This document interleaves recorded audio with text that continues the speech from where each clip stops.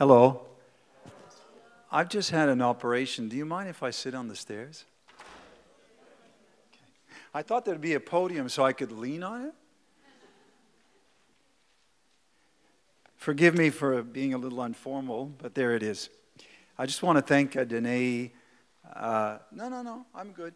I want to thank Adeniyi for what he has done over the years in promoting peace, and he deserves the Ambassador for Peace Award. I represent the Universal Peace Federation. Our organization is in about 150 countries in the world, and it's the largest network of ambassadors for peace, or peace builders in the world. It's made up of people of all faith and of all political persuasions, including all professions. We have parliamentarians as part of our work. We have religious leaders as part of our work. So you're probably wondering yourself, you're seeing the United Nations flag, so you're probably thinking, what does the UN have to do with all this? As you well know, the UN has, in its founding ideals, was to promote peace on earth. And after the Second World War, it gained an important role in peace building. But I have to tell you that the reason why Universal Peace Federation was started is because many people became aware in the political realm that the UN needed to change. It needed a way of reviving. So there were a lot of diplomats and academics who were saying that the UN had reached a point where it wasn't really effective anymore. And our federation proposed and got passed at the General Assembly that in fact that religious people, or should I say faith traditions, should play a role in peace building, and that the UN could not go forward in the current world situation without input from religion, which is a novel idea, but in fact it's not if you think about historically. The UN is a political organization. It has diplomacy, it has processes that are basically political in nature. But let's face it, this represents in some way, I'll show you, walk you through the journey, it only represents one aspect of human life. The other aspect of life, of human life, is spiritual. So the physical, political dimension and the way we operate here in Australia, in our political institutions, in some way, if I may use an analogy, is like the body, but the body needs a mind and it needs a conscience. And if you have to realize that traditionally, historically, this church is part of a unification movement, which was originated, if you like, from God from the beginning of history. And that means that we should become unified individuals. So, you know, I come from a Catholic background, so I don't usually preach, I might say, but if I can, I will tonight because it's the right place, Pastor. You know, why do we celebrate Jesus as the Prince of Peace? I've asked myself this since I've been a child. The one thing that you can be sure of is that Jesus had integrity. That is, that to use the terms in our peace-building seminars, usually I do this with politicians and other people, Jesus had perfect mind and body unity. That is, that his value system and what he did was not separated, or how he behaved were not separated. So I ask you, and you might think, oh, that's a very simplistic term, but apply it to you. I just want to share with you, when I talk to leaders about mind and body unity, most people just look at me and go, what? Yeah, I've got mind and body unity. What are you talking about, John? But I have to tell you, if you're a spiritual person, then you are in the journey or the process of self-reflection. Would you agree? Now, I have to tell you, honestly, your faith is a blessing to you, maybe for nothing else. That in itself is powerful because you are reflecting about your own shortcomings. And if I may say, none of us here can say that we have absolute perfect integrity, that we always follow what we believe is true. We always practice what we do. For most people, this would kind of go over their head. Why is that relevant? The first principle of peace building is that peace has to be built within ourselves. Otherwise, I'll be honest with you, it doesn't matter how much I preach about peace or talk about peace in my last 35 years I've been doing this, I realize my children aren't going to listen to me, my wife isn't going to take me seriously unless I myself can do this. So the number one principle of peace building begins with me, which, by the way, just so you know, this is now a common understanding in universities in Australia where we talk about mindfulness. I really believe that we live in the age in which science is now caught up with religion. It's not the other way around. And that means that the historic tradition that our God has set up in this world of bringing unity within the individual, unity within the family, these principles that our grandparents and great-parents talked about are so relevant and applied today. So number one, you cannot have peace unless you have peace within yourself. I'll say it again, very simple term, isn't it? Now, I don't know about you, but I've heard that somewhere. I've heard that in many, many faiths. I've had a Buddhist come up to me and say, this is right. In my Buddhist tradition, I have to be at peace within myself. If you are familiar with one of the greatest Muslim writers, I know it's a Christian church, Rumi is a poet who lived 800 years ago. He said exactly the same thing. He said, you know what, you can look for love, but why don't you first of all work out the obstacle within yourself that is actually stopping you from loving other people. What are the two great commandments in our tradition? Now, somewhere I read, love God and love others as yourself. So love becomes the central value of life. Now, you guys might think that's really nice and warm and fuzzy, and I use that term all the time, including with politicians and academics. I say, is knowledge the central value of life? Because you've got a PhD. Is power? Power is a big one. I don't know about you, but in our society, it's a big one. And money. But spiritual, religious tradition and history teaches that love is the central value of life. If you live that way, everything changes. For I come from North America, and I worked with pastors that work with Dr. King. And Dr. King once said that if you change the way you look at your brother, your economics will change as well. And that means that the way we look at each other with the eyes of love. I mean, what is the great message of Christmas is love God and love others as yourself. That the central core or value of life is love. Again, a very nice, warm and fuzzy thought, but I have to tell you, this world needs this. Our world needs people who will look at each other and look at all elements from the eyes of love. And that is the first peace-building principle. The second, and then you'll have to stop me, because my wife always says, when you give John the microphone, you're in trouble. Before I go to the second point, it's actually a joke from that I heard in an American church many years ago, big American church. The pastor said this joke. So, in North America, where I grew up, we used to go to church and we would get a nickel. You know what a nickel is? It's 5 cents, right? So I'd get a nickel, and I'm Johnny, and Johnny would get the nickel, and one nickel was for God, and the other one was for Johnny after church. And as Johnny always went to church, and as little boys do, they played around, and I was looking at a manhole where the water goes down, and then suddenly, as I was looking and playing, one of the nickels fell down out of my hand, and I went, uh-oh, there goes God's nickel.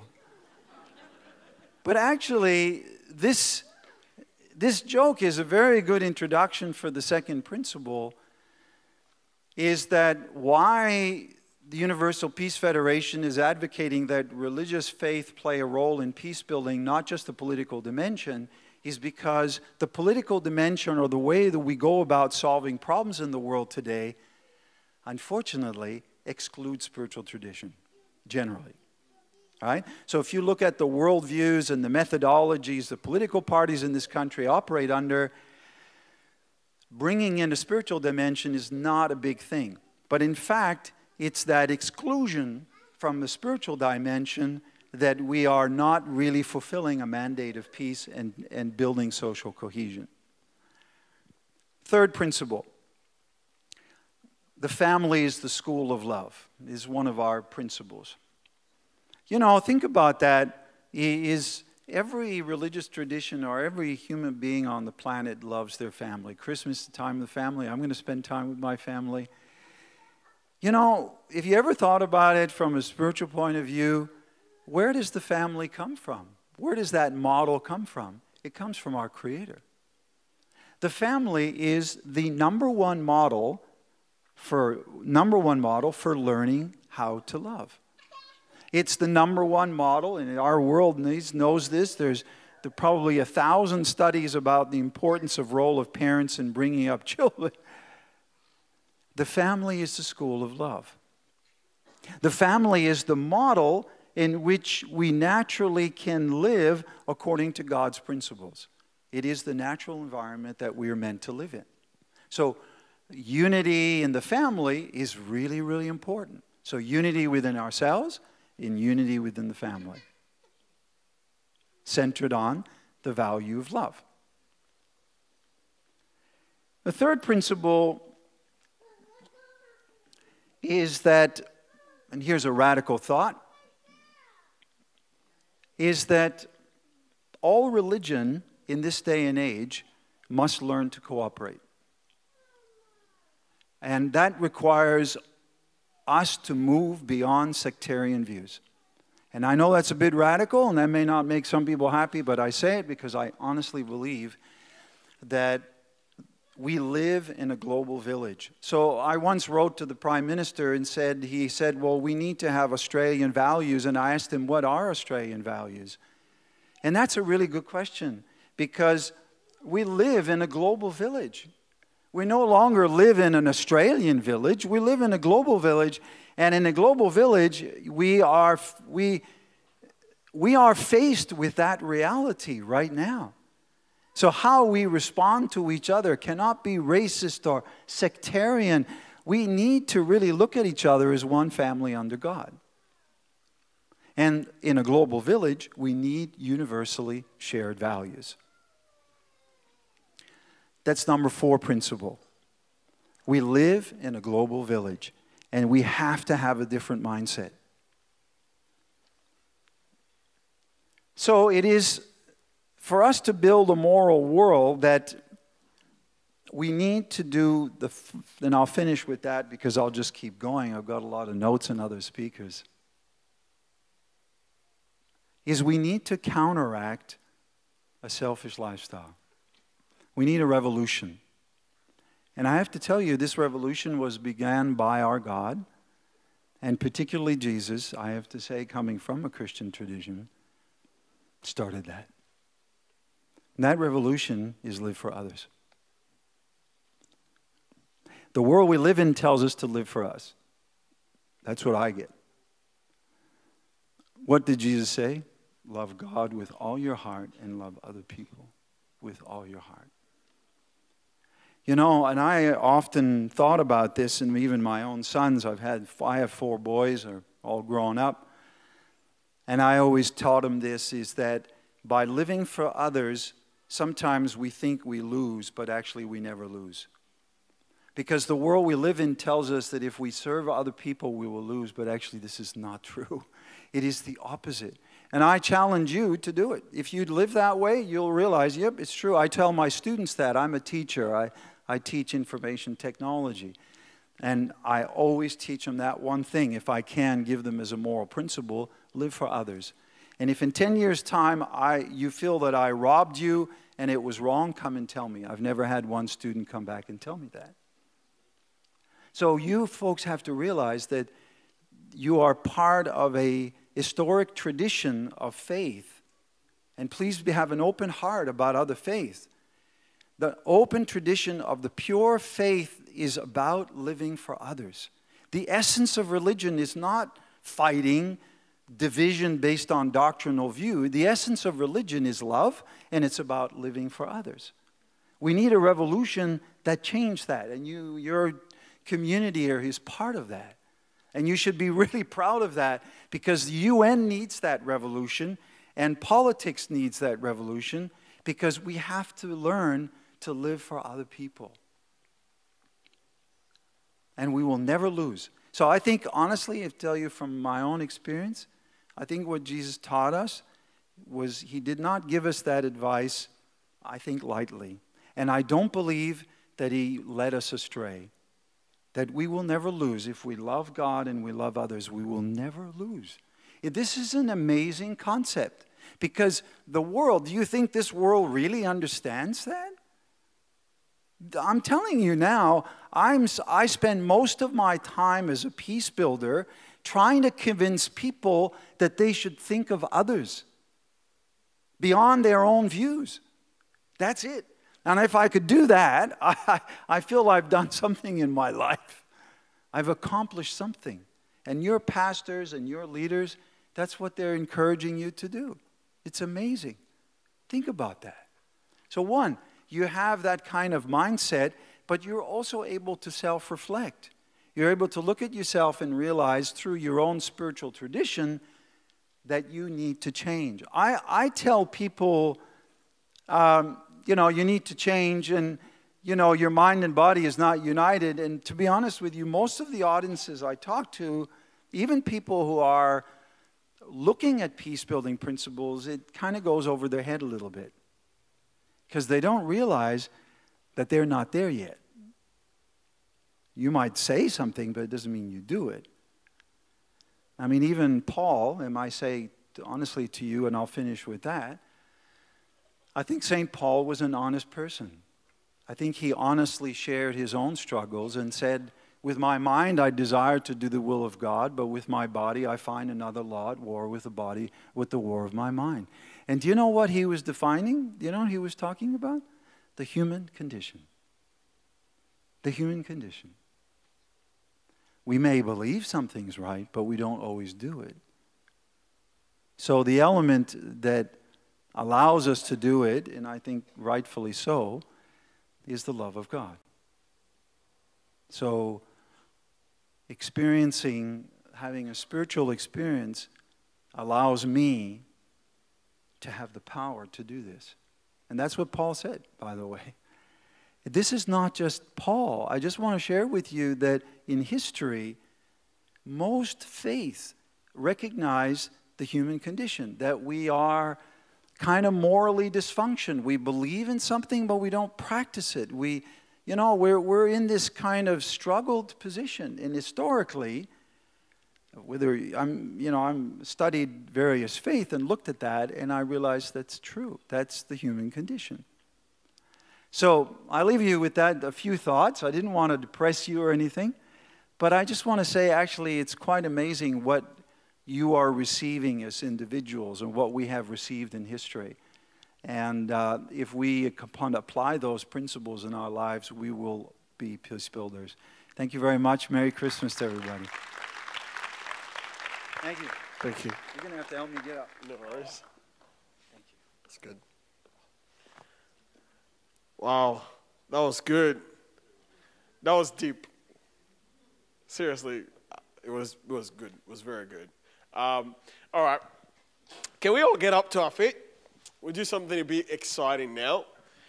Because I know a lot of you, you're beginning to think about everything you've heard now. You're analyzing. I can see it in your eyes. I can see, yes, you're analyzing. I saw you analyzing. No, I'm just joking. All right. Can I get you to stretch your hands up this way? Bring it to your side. Bring it down. Up again. To the side. Down. Up again. To the side. Down. Turn around.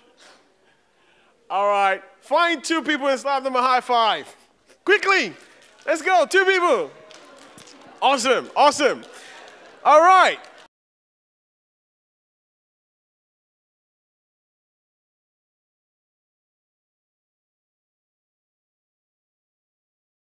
The general public is hereby invited to the Christmas Carols Peace Concerts, Melbpeace Season 5, featuring worship, praise, sermon, prayer, drama, and lots more, with special ministrations by Wisdom Anthony, Nathan Mount, Karen Bosdorf, Azil Z, Pastor Jeff Benson, Pastors Temi and Bumi Ajayi, Pastor Malcolm MacLeod, Ambassador John Bellavance, Ambassador Adeniyi Ekine, and others. Date: Friday, 22nd December 2017. Time: 7 p.m. till 10 p.m. Venue: Warabi Baptist Church, Melbourne, Australia. Admission is free. Organized by Melbourne International Peace Concert, Melbpeace. Come and experience the joy of Christmas at the Christmas Carols Peace Concert.